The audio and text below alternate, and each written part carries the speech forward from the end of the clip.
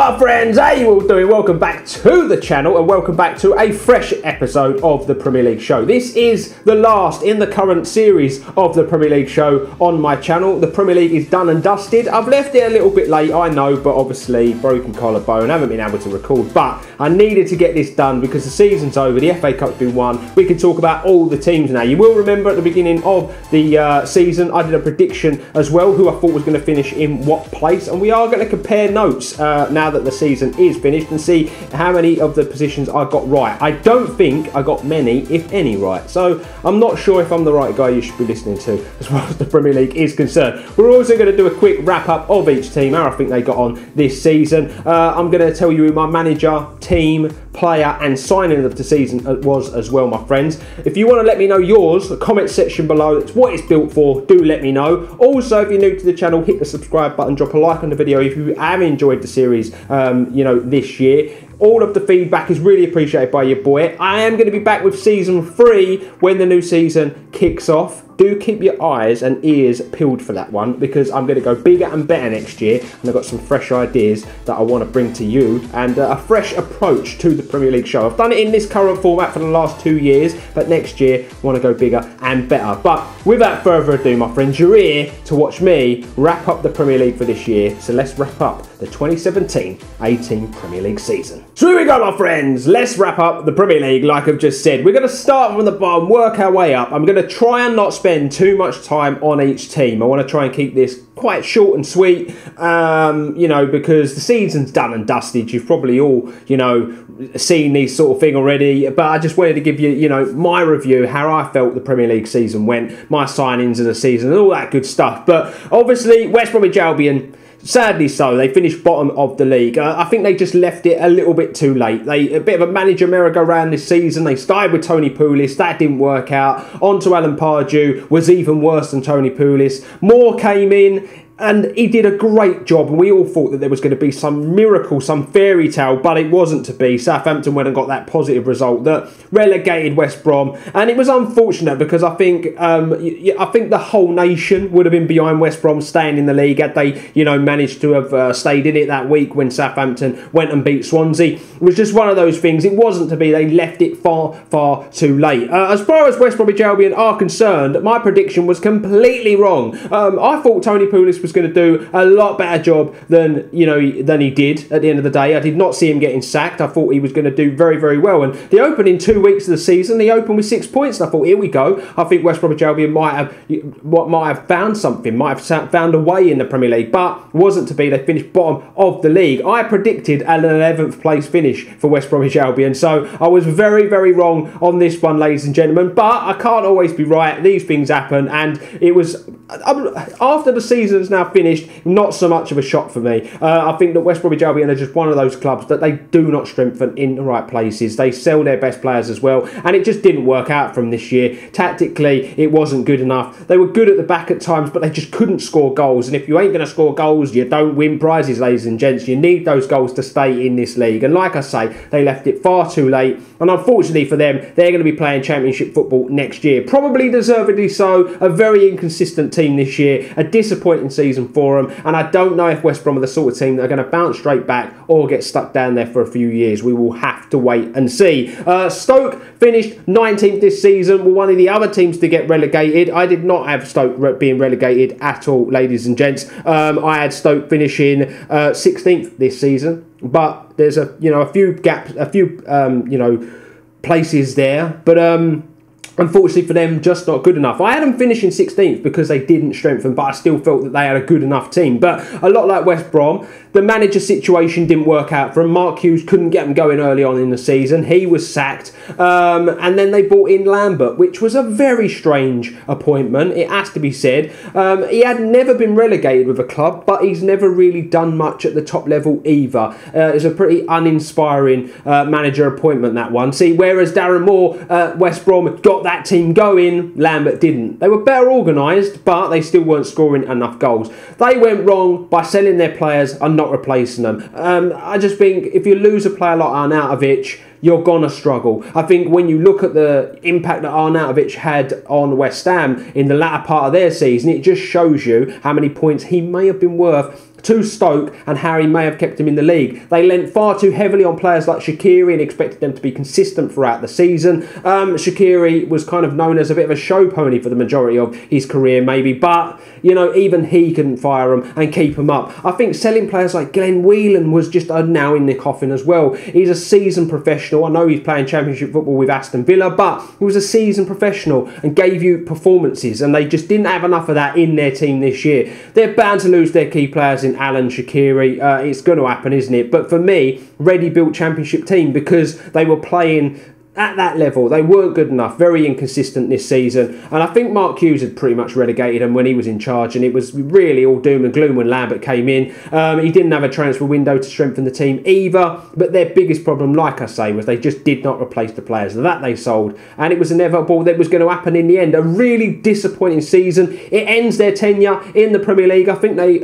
been in the Premier League for 10 years, and that was mad when someone said that. It was 9 or 10 years I think they were in the Premier League. When someone said that to me, I was, you know, blown away at that. I didn't realise it had been that long, but not to be. Will they bounce back? A bit like West Brom. I can't really predict that right now. I don't know if the chairman's going to spend the money to get them straight back in the league, and obviously Lambert was released because he didn't keep them up, so they're looking for a manager as well. It's all a bit uncertain at Stoke City, but they will be playing Championship football. But joining them in the Championship as well, my friends, is Swansea City. And this is the first of a few predictions that I actually got right. I had Swansea finishing in 18th place. Now, Swansea, another team who had a very disappointing season. For me, Swansea have lost their identity somewhat. When they first came up to the Premier League, they were known for, you know, short, snappy passes, getting the ball up there quick, pressing the ball. They were signing pretty good players as well when they first come in the league. And then as the seasons have gone on, after they won the League Cup, they didn't push on to the next level. They went backwards. They started selling their best players,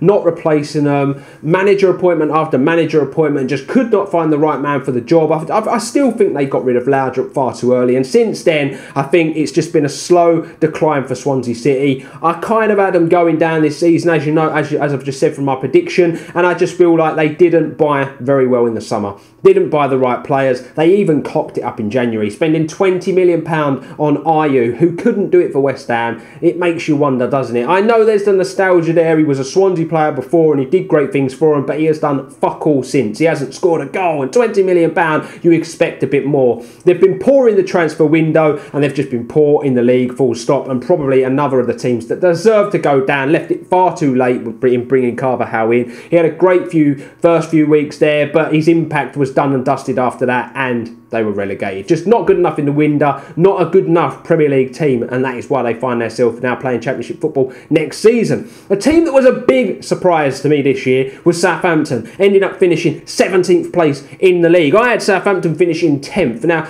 you know, Southampton have got some good players, and in previous years they've done very, very well in the league, and I just did not see this one coming. The manager appointment didn't work out for him. Puel goes out, new manager comes in, he couldn't get the team going. The biggest problem was they were goal shy at home, couldn't score goals in front of their own fans. On the road, they were a bit 50-50. You never knew what you were going to get. The manager ends up getting the sack. They bring in Mark Hughes, which everybody finds a weird appointment because he didn't have the best of time at Stoke, but unbelievably, he managed to inspire that team somewhat. He dragged them out. They end up finishing 3 points above the relegation places, remain in the Premier League, and it's probably a good thing as well, because that Southampton team has got some good bloody players, and it would have been a mass exodus, you know, for me, to all the other Premier League clubs. I think there was a lot of players there that would have ended up leaving. Your Tadiches, your Austins, your Bertrands, and there's nothing saying that they're not going to leave anyway, because that is an uninspiring season, a very disappointing one. And I don't mean to be rude, but I don't think that Mark Hughes is the sort of manager that is going to inspire these players to want to stay. If a big clubs come knocking, I think some of these players could be off. That's a disappointing season for Southampton. This is a club that all but a few years ago was qualifying for Europe and, you know, consistently finishing in the top 8 places, and now they find themselves in the doldrums of the league. They need to be better next season, need to improve, and need to buy well. They can't keep being a selling club to the likes of Liverpool. They've got to start showing some ambition. Next up, my friends, Huddersfield. One of the stories of the season, it has to be said, finished 16th in the league. Now, for me, Huddersfield were one of the teams that were promoted that I had staying in the league, finishing in 17th place. I felt like they just about had enough, but they really had a sensational season. I think Wagner needs to take some credit. The manager did a very good job there. They had one of the smallest budgets in the league. They still managed to sign some very influential players. I think the likes of Meunier coming into the league really took to it very easily. Aaron Moy in the midfield, very impressive him. They were good at the back, well organised. I think they were a little naive sometimes with their tactics, especially on the road, but they managed to get the job done at home. They even beat some of the big boys this season, ladies and gents. You know, the big one against Manchester United, that one stands out, and they really did well. The draw at Stamford Bridge, and there was just some very memorable moments in their form, and it's a delight to have Huddersfield still in the Premier League next season. That's the sort of team we want in the league. I didn't do Huddersfield away, but apparently they do £1 pies and they do really cheap booze, and it's a really good place to go, and the fans are quality, and it's going to be on my list of away days next year. Quality to have them in the league. We just hope that Huddersfield can now strengthen for next season. If, you know, established themselves this season as a Premier League team, but they need to strengthen. They need to make that team better if they want to do the same again. Second season syndrome can creep in. It is a thing. It's happened to other teams. We just don't want to see it happen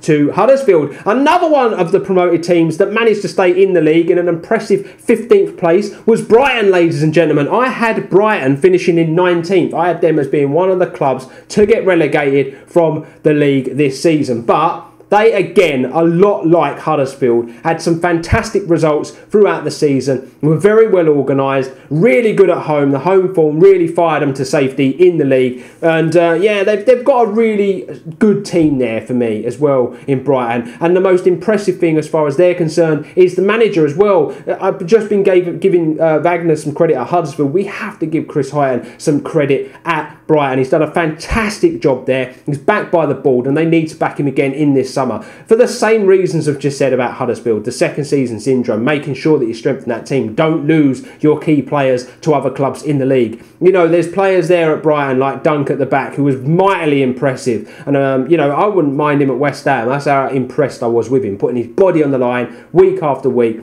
Just exceptional stuff from Brighton, and we're very happy to have them in the league as well. And that's another away day that I want to do because it's down on the seaside, isn't it? Make a weekend of it, get on the beers. But next up, my friends, is Watford, and this is another one of the predictions I managed to get right, my friends. I had Watford on my predictions as finishing 14th, and that's exactly what they've done. But for me, this could have been a very different story. Obviously, they had Marco Silva at the beginning of the season. They had an exceptional start, did Watford.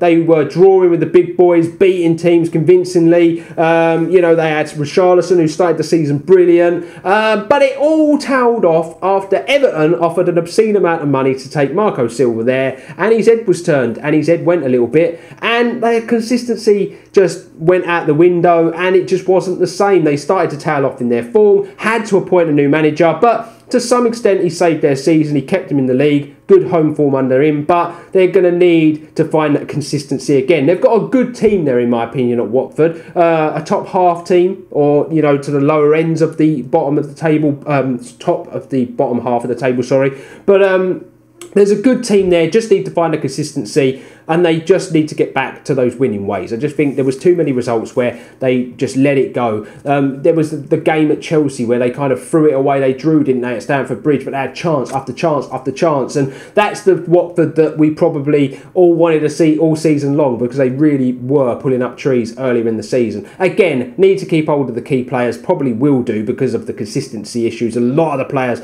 tailed off towards the end of the year, probably not as attractive to the big teams as they may have been early on. Richarlison, for instance, was attracting the attention of all the top 6 clubs, but that's tailed off a little. Will this manager still be in charge? We know what Watford are like for changing their managers, and I wouldn't be surprised if they did it again, but a good finish for Watford. I think they will take a 14th and be pretty happy with it. My team, West Ham United, finished in 13th place this year. I was obviously being far too bloody optimistic at the beginning of the season, because I had us finishing 8th, but I thought we had a good transfer window. We did start the season with Slaven Bilic. That didn't last long. He got the sack because we had a terrible time of it. David Moyes come in, essentially, you know, he made it stable, didn't he? You know, I don't know, though. It was negative football. It wasn't attractive to watch, but he did keep us in the league, and he has to be commended for that, at least. at the end of the day, it was a poor season, a disastrous season for West Ham fans. But not only was it bad on the pitch, it was bad off. We've had all of the bloody stuff going on with the board. We've had all the stuff going on the pitch, all the fan rights and all this stuff. We need to wipe the slate clean and move on from that next season. There are some shining lights. Obviously, the first 10 or so games of the season, Marko Arnautovic couldn't get going, but ended up being the shining light in West Ham's season and essentially saved us with his performances. An excellent time of it he had this year. I'd like to see the other players that came in Chicharito be give a chance. He wasn't ever given a chance under the previous managers. They couldn't work him into the system, but with Pellegrini in the West Ham hot seat now, maybe things will change. There are some players there that can really make West Ham a top half team, but the board needs to start backing the manager, and there needs to be a big reworking of the players. There's far too many there that are too average. Koyati is one of of many examples. Carroll, injury prone. There's plenty of others there. They all need to be moved out. The team needs to be working, and hopefully Pellegrini's the man to do it and bounce us back into the top half of the league. Next up is Bournemouth, my friends. This is another result that I got right. They finished 12th. I had them finishing 12th. And, sorry, I thought I could hear something in the background. I had them finishing 12th. And, a good season for Eddie Howe once again. They were the comeback kings this season. They hold the record for the most times being in a losing position and coming back and winning. I think it was something mad, winning or drawing, I should say. I think it's something mad like 18 times they did that this season. A very, very good time of it. For me, 12th place for Bournemouth is a solid season once again. They've got a good team there, but now I think they need to start signing some players to make themselves better than that. I think they need to be better than just average now. I think they should be aiming to move up into the top half and start competing for those 10th, 9th, 8th spot places now. There has to come a point at that football club where they want to move on to the next level, and I think it has to be now. Was this their third season in the league? They've solidified themselves as a Premier League club, and they play very, very good football under Eddie Howe. If they can hold on to him and hold on to a few of them players, there's no reason why they can't be pushing on to the next level next season. With the right players through the door, they can definitely do it. Crystal Palace finished 11th, ladies and gentlemen. I had Crystal Palace down as finishing 13th this season, so not much of a gap there between where I had them, finishing. But when you think about the start that Crystal Palace had this season, it is very surprising to see that they finished there. But Roy Hodgson came in, steadied the ship, sorted the tactics out, sorted them out at the back, and they had a really good season under him in the end. When he was first appointed, Hodgson, everybody laughed him out of the building. Like, you're going to get relegated, you're going to do nothing. Don't get me wrong, for the first 7 games, he couldn't get that club going. They didn't score a goal. But after that, something changed. The light bulb was turned on, and they had a really, really decent season. They will take 11th when you think about how their season started. Bottom of the league after 8 games or 9 games or whatever it was. Trust me, they will take an 11th place finish. They had a really, really good year of it. My only criticism of Crystal Palace is they rely far too heavily on Wilfried Zaha. Will he still be at the club next summer? The big fish are starting to circle. They want to take him on. He's had a really good season. You can't blame them for it. Without him, arguably, Crystal Palace would be a lot worse off. They relied very heavily on his assists and his goals. And you noticed the change when he was injured. He went out for a few weeks, and you really did notice a change in that team. They just didn't have much going forward. They've got a lot of dead wood, a lot like West Ham, that I think needs shipping out. Benteke would be the first one out the door. It's a signing that just hasn't worked, and they need to rework a lot of that team. They need to bring in some new signings, strengthen it. There's no reason why they can't finish 10th or 11th again next season. They need to start moving forward, though. They're another one a bit like Bournemouth. They've got a pretty average team, but they now need to take the step to the next level and start attracting bigger and better players. We now move on to the top half, my friends, and the first surprise of the season, as far as I'm concerned, is up next, and it is Newcastle United. I did not have Newcastle finishing 10th this season, but I had Newcastle down in 15th place. Their first season in the Premier League since being promoted as champions. Just a surprising turn of events for me, but Rafa Benitez does it again. He proves what a really, really good manager he is. They were another team that did not add a lot of quality in the summer or even in January. Kennedy was a big addition in January, though. He really pushed them on, coming in on loan from Chelsea. But they don't have one of the bigger budgets because they've got an awful chairman in charge. He's been trying to sell the club for the last 2 years, so he's not really investing much money. But I think that's going to change this summer. Obviously, Rafa Benitez was one of the managers linked with the West Ham job, but he said he'd rather stay at Newcastle. I think they may have offered him a bumper new contract and some transfer funds, because it'd be a very strange reason why he'd want to stay there if not. But they are a club that have such a big following, a working class club, and they deserve to be bouncing back. You know, I have been watching football from a time where they were making FA Cup finals and playing in the Champions League. What a fall from grace it must be for the Newcastle fans to see them where they are now. But they do play some nice counter-attacking football, and if they can sign the right players, they're another team. There's no reason why they can't go on next season and do bigger things.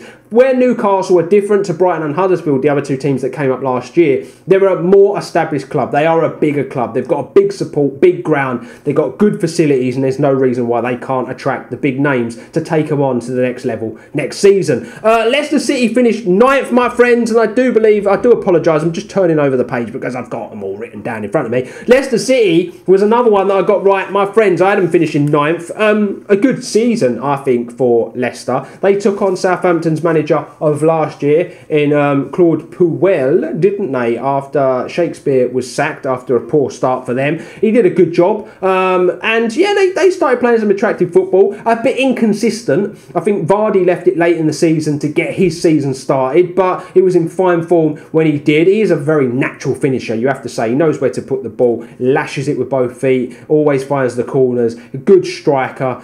He is getting on a bit now, so they may in the summer need to start looking at some new players. I know they've got their transfer business started already. I do believe they've brought in Porto's right back, Pereira. He's coming in. That's a good addition for them already, starting the business early. The transfer window does close earlier now. As of next season, it closes the day before the first game of the season. So the clubs have got to push on with their business. There's still the uncertainty of Puel. Is he going to be there next season? For me, I'd give him another year. A 9th place finish is very, very good.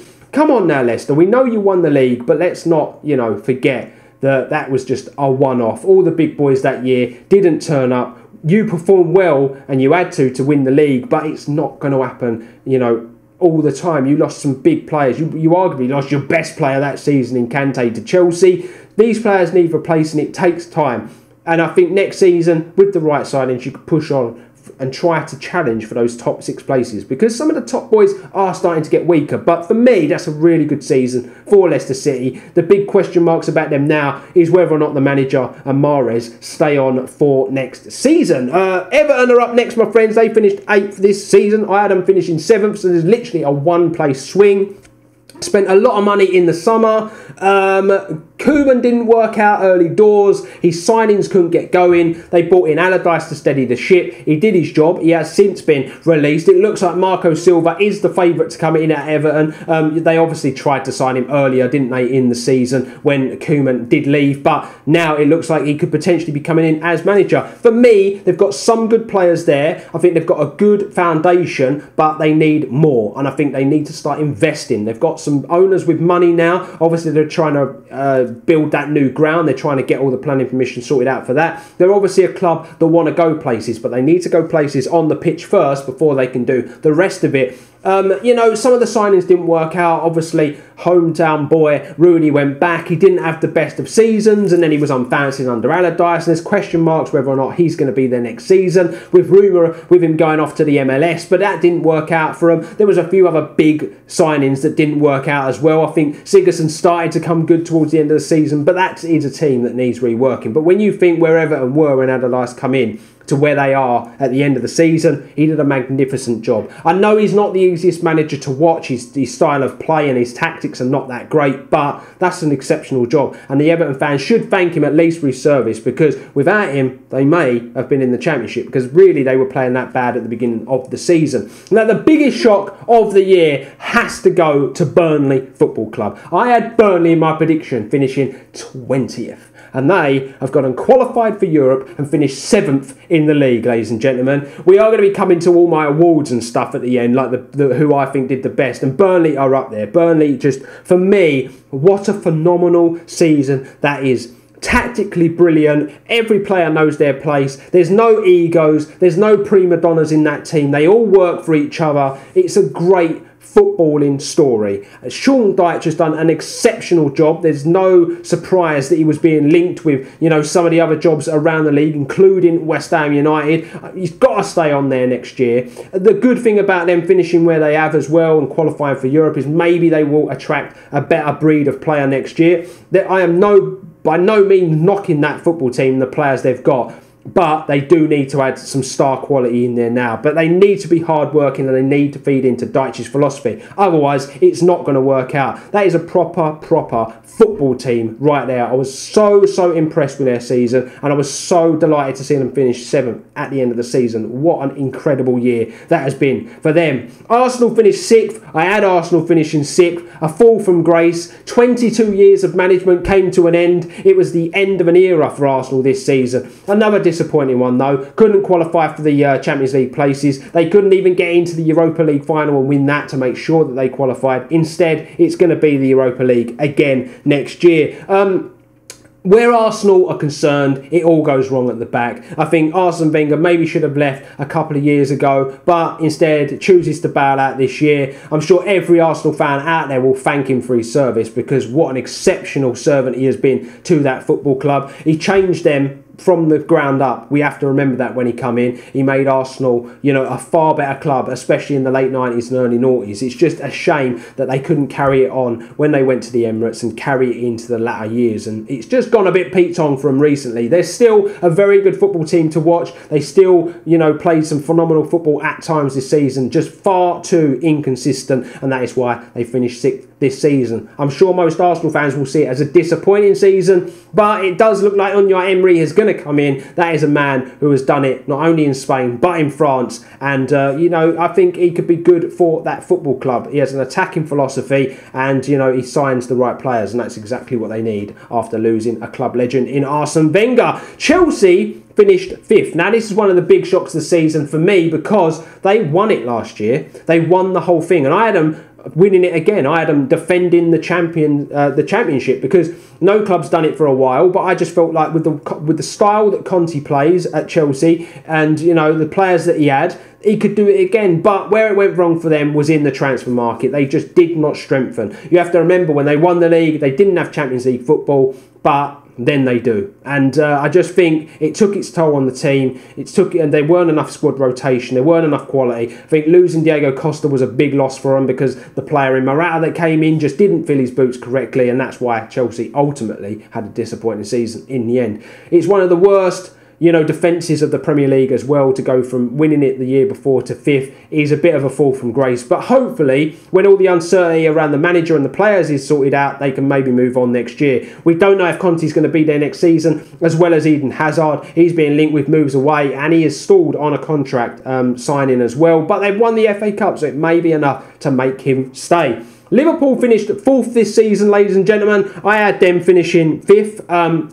Managed to work their way in there. Liverpool, other than Manchester City, have to go down as one of the most attractive teams as far as the football they play is concerned. Jurgen Klopp this year has done a great job, but for me, it could have been better. There was far too many results, thrown away, and far many results you're just drawn against teams that they should have been beaten. They still need to sort that defence out, and I do honestly believe the minute they do that, they could be challenging for the Premier League, ladies and gentlemen. As far as the forwards are concerned, what a season they've had. Mo Salah just gave them a whole new dynamic. He was brilliant all season long. The thing is, now going forward, is he going to be a one-season wonder, or is he going to be able to repeat it next year? To score over 40 goals in a season is not easy to do, but he managed to do it for that Liverpool Football Club, and he helped fire them to Champions League. They've got the Champions League final as well coming up this weekend. Should they win that, what a season that would have been for Liverpool. Next, we've got Spurs. They finished 3rd. I had Spurs finishing 4th. So now, whereas the top 4 are concerned, it's all a bit all over the place. But still, a good season for Spurs. Again, though, I think they've bottled it, been a bit inconsistent. They should have added some silverware this year. They've got a good enough team to do that.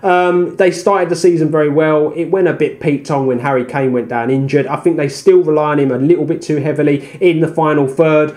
They're a good football team, though, and I think with a few additions, they can stay there. They're going to be, consistently in those Champions League places, but Pochettino and that Spurs football team are going to keep being, judged each season on the fact that they don't win anything. They have to start adding some silverware, otherwise they're just going to be one of those really good teams that were put together that didn't win anything. But a third place finish is very, very good.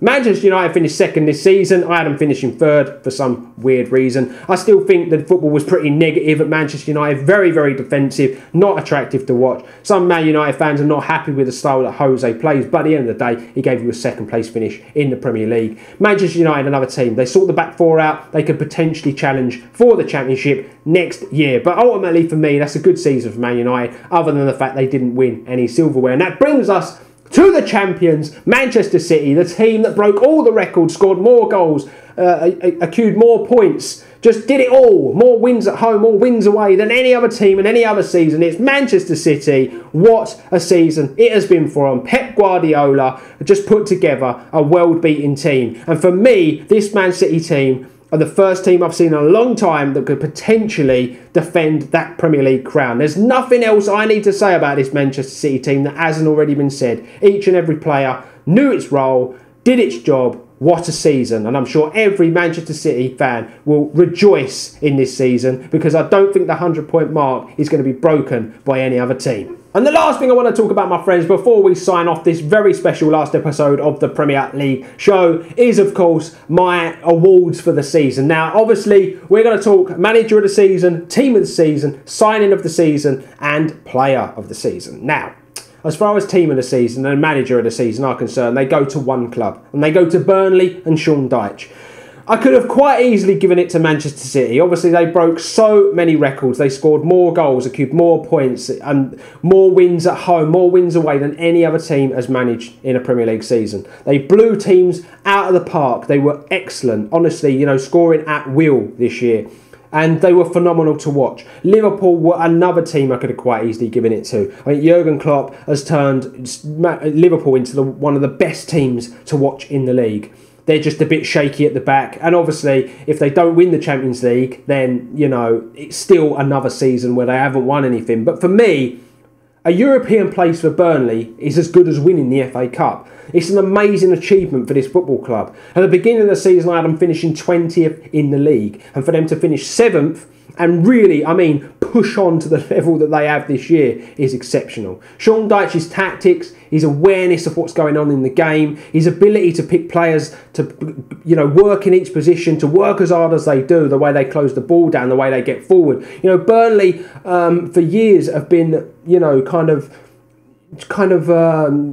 trademarked as a long ball team, but if you watch some of their goals back this season, they are far, far from it. They play some really, really good stuff. And if Sean Dyche can sign the players that he needs to in the summer, there's no reason why they can't push on next year. Obviously, they've got the battles of Europe. I think that maybe a 7th place finish again next year may be a bit much to ask. They've got all of that going on, but they can remain in the league and have an okay European campaign. That's another good season for them. But that's just, if you actually think about what he has managed to do there at Burnley, it's incredible. A 7th place finish with that team is unreal. They nearly got relegated last year. I expected it to be the same this year, and they went above and beyond. They're my team of the season. Sean Dyche is my manager of the season, and I think deservedly so. As far as signing of the season is concerned, I'm giving it to Mohamed Salah. I have to. What a season this man has had. He come in for a snip under £40 million to Liverpool. I don't think anyone was expecting him to have the impact that he had. He goes on and scores 40 plus goals in the season. He is just excellent in everything that he does for that football club. He's got pace, he's got power, he's good with both feet. He can even head the ball. He's scored some phenomenal goals this season. And not only has he done it in the league, but he's fired them to a Champions League final. And come Saturday night, should they win that, he's a Champions League winner. And that is massive for Liverpool Football Club. They're in the Champions League again, and I think a lot of that has to go down to Mo Salah. He's got a great team around him. He's got some good teammates. His defence let him down ever so slightly, but honestly, I can't believe what he's done. If he does it again next year, then really he can be considered one of the footballing greats at the moment. He can be considered one of the best players in the world. The fact that he's gone up so dramatically since he moved from Roma does suggest that it's possibly a one-season wonder. Let's keep our fingers crossed, though, and hope it's not, because I want to see Mo Salah do what he's done this season all over again next year. He really, really is a phenomenal, phenomenal player. And as far as my player of the season is concerned for the Premier League this year, I'm giving it to Kevin De Bruyne. Now, Some might be surprised at this. I could have quite easily given it to Harry Kane, who scored 30 plus goals this year. I could have given it to Mo Salah, who I've just said has had a phenomenal season. But for me, Kevin De Bruyne at Man City is the heartbeat of that football team. Not only does he score goals, but he assists goals. And I'm not talking about ordinary assists. I'm not talking about 5-yard passes to the left of him for people to put it away. Outside of the foot, 30-yard pings over the top. He is the heartbeat. He moves all over the place. He roams. He's just an exquisite player to watch. And for me, Pep Guardiola has taken Kevin De Bruyne on to another level. We're going to have the joy of watching that man at the World Cup as well. And if he can do for Belgium what he's done for Man City this season, Belgium could be a real big threat at this World Cup. He just has had a great year. And every time I watched Manchester City, he was phenomenal. And he was a pleasure to watch, and that is why I'm giving him my player of the season. Now, as far as team, manager, signing and player of the season are concerned, my friends, they're just my opinions. In the comment section below, do let me know who you had this season for all of the above. I really do want to hear from you. I love to know what you, the football fans out there, thought of this season as well, because I'm just a geezer sitting here in front of a camera giving you my opinion, and I want you to do the same. So there you have it, my friends. That's the end of another Premier League season. It has been brilliant. I do apologise that I wasn't as consistent with the Premier League show this year. A few things happened. Broken collarbone, stuff going on in my personal life. It was just one of those years, wasn't it, my friends? But next year, we're going to be back. Bigger, bolder, better. I'm really looking forward to the new season. The new managers, the new players that are going to be entering the Premier League. It's going to be very interesting. Will Manchester City manage to defend their Premier League crown? And will the newly promoted teams coming up from the Championship manage to stay in the league? Then we're going to find it all out next season, my friends. If you are new to the channel though, remember to like, share and subscribe. It really is appreciated by your boy. But until next season, I've been Dan, you've been Legends. This has been the Premier League show. Peace out, my homies, and I'll see you on the next one.